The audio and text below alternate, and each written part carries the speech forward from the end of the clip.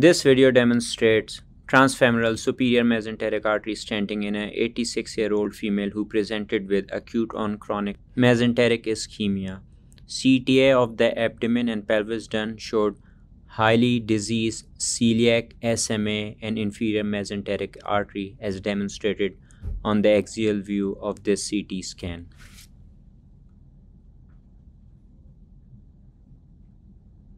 She was also found to have a replaced right hepatic artery coming off the superior mesenteric artery and a highly stenotic celiac artery as visualized on these sagittal images of the CTA.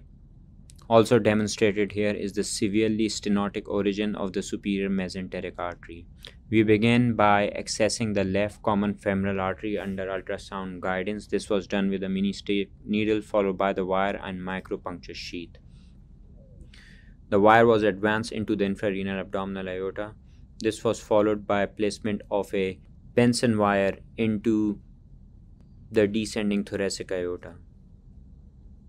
We then upsized to a 5 French sheath. A contracatheter was then introduced into the abdominal aorta. We exchanged for a Rosen wire over this catheter. This Rosen wire was used to introduce our Aptus steerable tour guide sheath. This sheath was used to better cannulate the superior mesenteric artery. Once this sheath was introduced, we introduced contracatheter again and performed our mesenteric angiograms in anterior, posterior, and lateral views. This lateral view projection demonstrated a high-grade stenosis of the origin of SMA and diffusely diseased superior mesenteric artery. Our decision to revascularize SMA was to improve inflow and help with the symptoms of mesenteric ischemia. We then used this tourable sheet to engage the orifice of the superior mesenteric artery as demonstrated here. Once the orifice of the SMA was engaged, a repeat angiogram was then performed.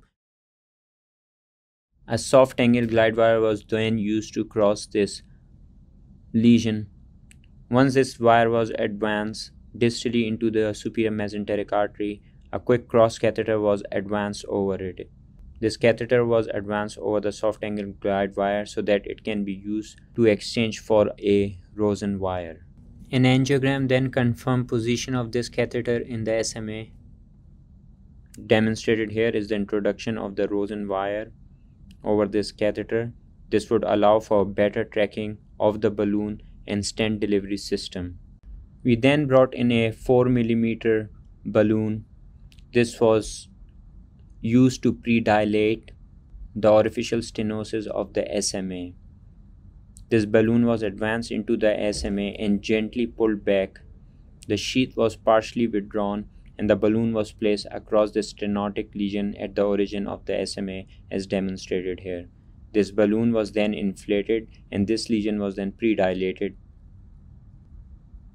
Once predilatation was performed, we performed a repeat angiogram that showed improvement in flow through the superior mesenteric artery. This was followed by introduction of a 6 by 17 mm balloon expandable uncovered stent. The choice to use an uncovered stent was based on the fact not to cover the replaced right hepatic artery coming off from the superior mesenteric artery. This balloon expandable uncovered stent was then placed across this diseased segment of the superior mesenteric artery, projecting slightly into the aortic lumen.